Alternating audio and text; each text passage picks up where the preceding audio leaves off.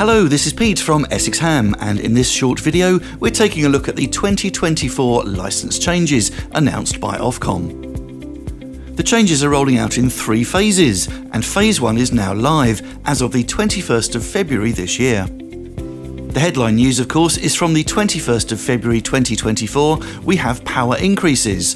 Foundation goes from 10 to 25 watts on most bands. Intermediate goes from 50 to 100 watts, again on most bands, and full goes up to 1 kilowatt on primary bands. Also, for the first time, air is allowed, so you can operate airborne at 0.5 watts EIRP on the primary bands. Of course, I'm sure you're aware that you're required to complete an EMF assessment for your station. Now that we have higher power limits, you're now required to update your EMF assessment.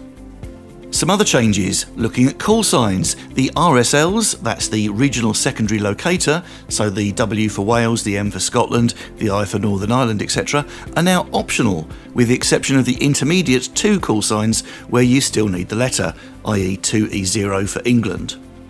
This has been a rather controversial change and many people are unhappy about it, but of course this is optional, so for those that do want to carry on using the Regional Secondary Locators, you still can, we're not losing anything. We do have one gain. At Foundation and Full, you can now optionally use an E. For example, ME0QQQ, or for Foundation, ME7QQQ is now allowed. And you can now use any suffix, so you'll be aware of the /M, /A and /P, you can now use any suffix. For example, M0QQQ/garden, perfectly allowable now. Going forward, new applicants will only be allowed to hold 1 personal call sign. More on that in a few minutes. And we're seeing the rollout of M8 and M9 call signs for intermediate. The next change affects supervision. On the screen here you can see the new licence condition. Under the old rules, you could only supervise those that had an amateur radio licence, but that has now changed, so you can now supervise someone that doesn't have a licence at all. Of course, once you are supervising someone, whether they have a licence or not, you must ensure that they are fully aware and fully comply with the licence conditions. Of course, they'll have to use your call sign, and you're still responsible for making sure that they comply with the rules. So if you do supervise someone that doesn't have a licence and they break a licence condition, that comes down to you. There is a lot more flexibility for those that use beacons, gateways and repeaters, and also some clarification around the rules of remote and unattended operation. They're on the screen now, but do check out the new licence to get the full details.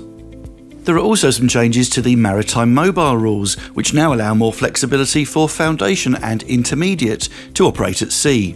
These are covered by Condition 4 in the new licence. There's also the addition of something called a data station, and this has caused a little bit of confusion. On the screen here you can see the data station operation rule, which is clause 17. Some have taken this to mean that if you're using a data mode, such as FT8 or SSTV, you are restricted to 5 watts ERP, as it says in the rules. There does appear to be some confusion about this, and the wording of the licence doesn't really help, but if you look at the guidance document that came out with the licence, you'll see that a data station is intended for machine-to-machine operations that carry third-party amateur radio traffic. So that would be packet or APRS or data trunk links and RF mesh networks. So despite the licence looking like you can't use FT8 at 5 watts, that's not what's intended here. Some welcome changes for Foundation.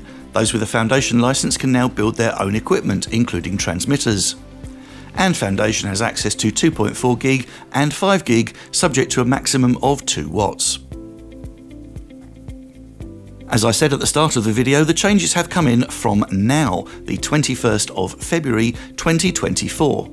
Ofcom has announced that it will take a little while to get all the licences sent out to everyone. According to Ofcom, there are 100,000 new licences that will need to be issued. Although the rules have come into effect now, it will take until autumn 2024 before all of the licences get reissued. So that's phase 1, now we can look at phase 2, which is due for later in 2024. Here we'll see the 2 call signs for intermediate being replaced with M8 and M9. At the moment this is optional. If you want to keep your 2 call sign you can, but the hope is everyone will move to M8 and M9. And later this year we can expect simplified rules for special event call signs, that's the GB call signs. And again in Phase 2 we can see restrictions on the number of call signs held. That will be one personal call sign only, and for clubs a maximum of 5 call signs. And a quick look at Phase 3. This is due for later in 2024-25. So Phase 3 is expected by the end of March 2025. Here we can see revoking of the lower class licences. So if you hold multiple personal call signs, you will be limited to just one and the others will be revoked. There'll be a new licensing platform. This will allow for improved online validation, and in theory you can change your call sign every 5 years if you want. The controversial one here is the reissuing of old call signs after 5 years, and that does include call signs for people who've gone silent key. So that's it, that's the headlines for the changes. A very quick look at how that affects the exams. If you're studying for an exam at the moment, the news is that the new syllabus and the new exams start on the 1st of September 2024. So until August the 31st, the old licence conditions, as they are now, will be examined. This does of course bring up some problems for those of you that are training for an exam between now and September.